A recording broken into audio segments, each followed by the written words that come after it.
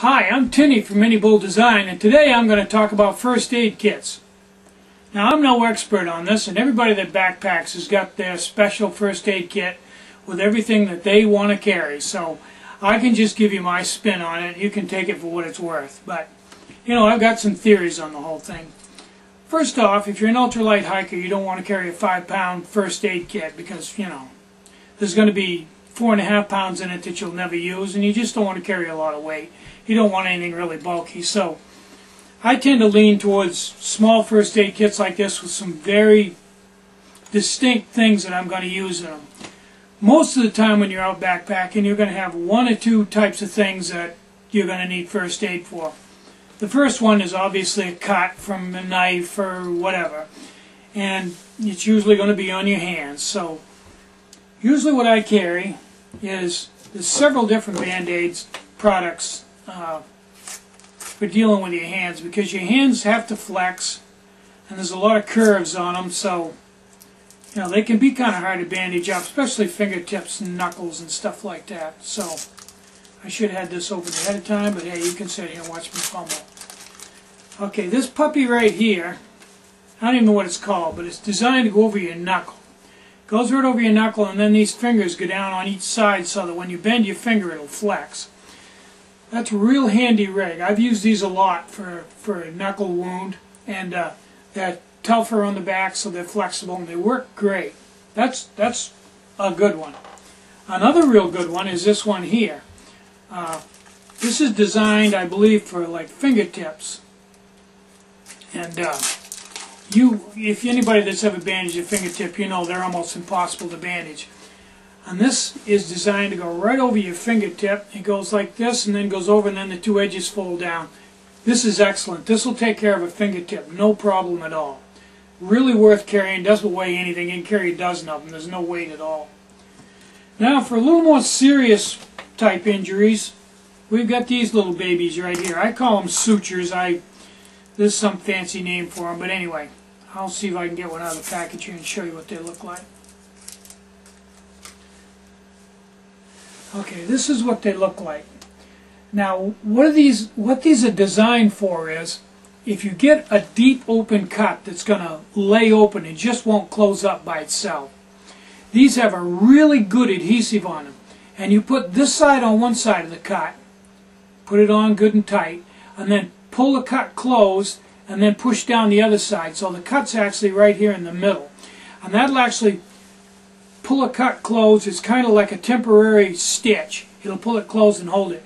Use 3 or 4 of these on a big cut and they'll close it right up.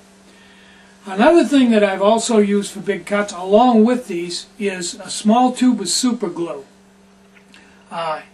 You can actually glue the skin right together and close the cut. If it's not bleeding real bad, if it's past the point of bleeding, you can actually glue a cut closed with them, and you can actually, if you have some place on your hand, you can actually glue a small cut closed with that if the skin is actually cut all the way through so it's laying open. The super glue, it has its places. It's not as good as these, but sometimes it's the way to go. Okay, of course we've got the old standby, moleskin for blisters. Can't beat moleskin. Don't leave home without it. If you get a blister on your foot, this could be the difference between suffering the whole time and having a fairly good day. And of course, sterile wipes. These are iodine based. I've also got alcohol based to sterilize the area before you bandage it. That's important. And the old standby, this is a big roll. I don't usually carry this big roll of adhesive tape, waterproof adhesive tape. Some of this is better than others. Some of it has a plastic backing on it and tends to not conform to your body real well. And then there's another type that kind of has a canvas back on it. It's a little harder to come by. I prefer the canvas back because it tends to soften and curve to the shape of your body. Now, the thing with this is, if you don't have a bad cut, but say you have a cut on your finger, you can take a piece of this, clean the area up, and put it on there. And after it's been on there 3 or 4 hours, it just bonds right to your hand. You can actually wash your hands and carry on like you don't have a cut at all. Whereas if you put a bandage on that has gauze on it, every time you wash your hands, the gauze is going to get wet and you're going to have to change it. But being an automobile mechanic for a few years and a well machine mechanic, I use this a lot because I was getting my hands in grease and dirt and then having to wash my hands. And this stayed right on even when you washed your hands, so I changed it, you know, every day. But it's good stuff for everything. Has a spray, and you can also, you know, put on a big gauze bandage with it, use it to hold. It's just pretty versatile stuff. First aid adhesive tape, good stuff. Now, if you do happen to have a wound and you're going to be on the trail for a few days, this is amazing stuff. This is bag balm. Just carry these little cans. They're real cheap. Now, I don't know what's in this stuff, but I got to tell you, I've had cuts that I was having a problem with, especially like a burn, and after a few days it wasn't healing. I put this stuff on there, and the very next day, it was like all gone. A lot better, almost completely healed up. I don't know what's in this stuff, but it's just simply amazing. It's made to treat cow udders with. Now, I don't have an udder, at least not one I know about, but hey, it works for me. It works great.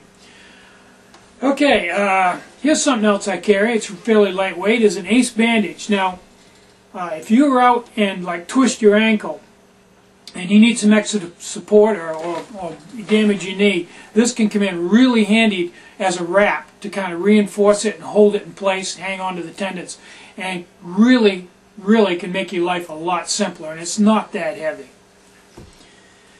Another thing, and you're going to laugh, but it's true.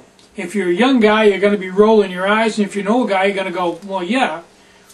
This is a Preparation H suppository that's designed to treat hemorrhoids. Now, if you're out and you're in a situation where you can't take a bath every day, and you're out for 3 or 4 days, and on like the second or third day, you haven't had a chance to take your undies off and clean up, there's a chance you could get a hemorrhoid. Now, a lot of people have never had them. Some people have them all the time. But anybody that's ever had a hemorrhoid is going to tell you, this could be worth, out on the trail, worth $100 easily. Because this will take care of it. You won't have any problem. So, even though, you know, it's not cool, it really is a good idea to carry a few of these. If not for you, maybe for one of your friends, because it can make the difference between a great hike and a really bad one. Okay, what else we got here? Oh yeah, the directions that come with the first aid kit. Now, lots of times this can come in real handy because I'm not a doctor, although I play one on the internet. Different symptoms and treatments. This covers basically all of them, and it can bail you out of a bad situation. Now, I carry all this in one of these small Walmart lightweight first aid kit packages. Just carry this in my pack separate, but you know, this and this. Most everything else besides these 3 items will fit in here. You can put a lot of Band-Aids and suppositories and stuff in here, and also carry another pack with some other stuff in it, stuff to clean my glasses and sterile pads and my super glue and just some high-end stuff. Then this little baby here was designed for holding fishing flies. It's got all kinds of nifty little compartments in it that these compartments open up so you can keep everything separate and you can see through them and see in there what you've got.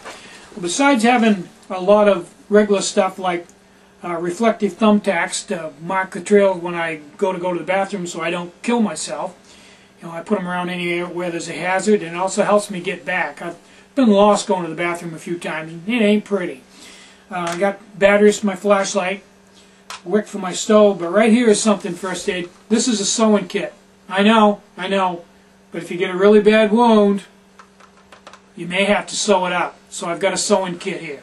And then over on this side, I've got pills.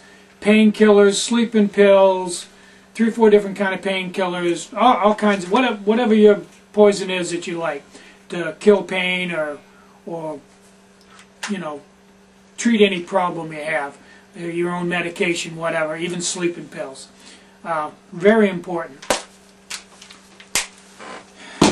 I think that's everything I carry in my first aid kit. As you can see, I'm fairly well set up for you know, most anything that happens. Now, if you buy a military first aid kit, those are more designed for battle wounds, like large bullet wounds and stuff, and they come with some really big pads. Well, I've never been shot out on the trail, but instead of carrying all that stuff, I just carry a body bag, because if I get a hole that big, then I need something that big to plug up a hole that large, and I think the body bag's a lot more appropriate. And as far as splints, you know, if you break your leg, we both know you're not going anywhere. You can put a splint on it, use an ace bandage to wrap it and hold it steady, but you're not going to walk out on a broken leg. And if you are, well, you're a lot tougher than I am. So, I'm Tinny from Minibull Design. Have a great day, and stay safe.